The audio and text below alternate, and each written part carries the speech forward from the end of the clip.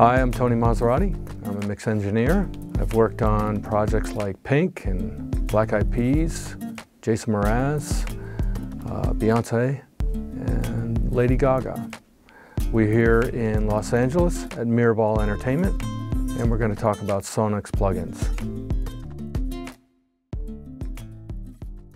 I use a mixture of hardware and plugins.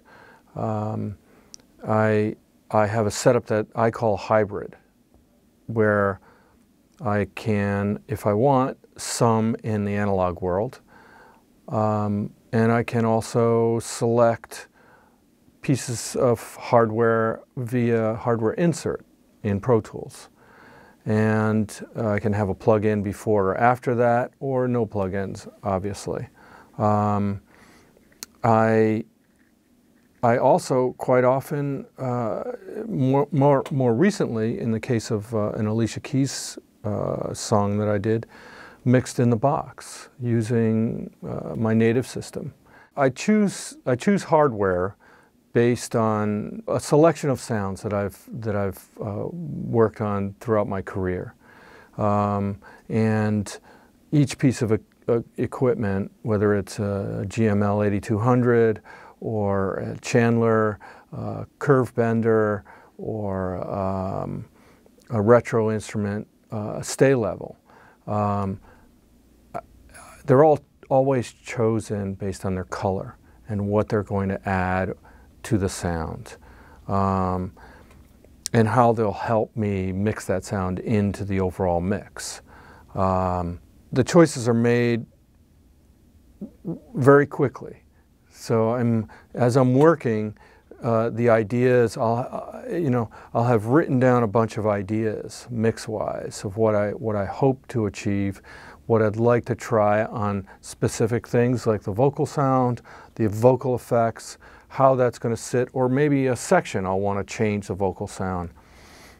Whatever it takes for me to get that sound is what I do. I'm not an analog purist by any stretch. I'll do whatever it takes. I'll use a combination of digital and analog, or I'll use all analog or all digital. It doesn't matter to me.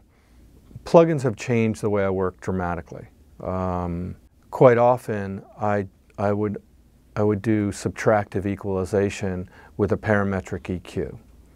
And then I would use, say an 8200 or my ITI or something like that. Now I can easily do that with an Oxford EQ. So I first started using plugins that way. I started using EQs, digital EQs, as subtractive, and then used all of my analog stuff as additive. Plugins have changed the way that I work. One, because they have changed the way the music sounds. I mean, popular culture is a moving target, and I've got to make sure that I'm, ahead of, or at least, in the curve somewhere.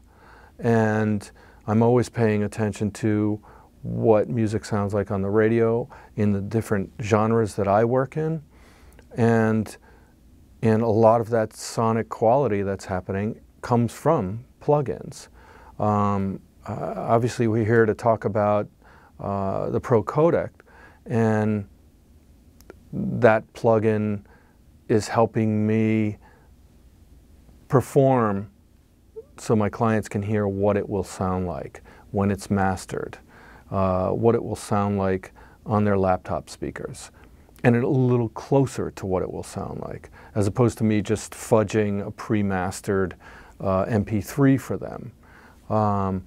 So, to say the least, plugins have done so much to change the way we listen, the way I do my job, the way my clients pay attention to what I do.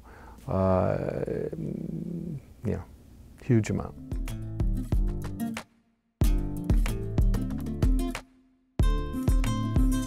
That requires a different equalization, a different compression, all of that. Well, I'm going to get much more radical about it.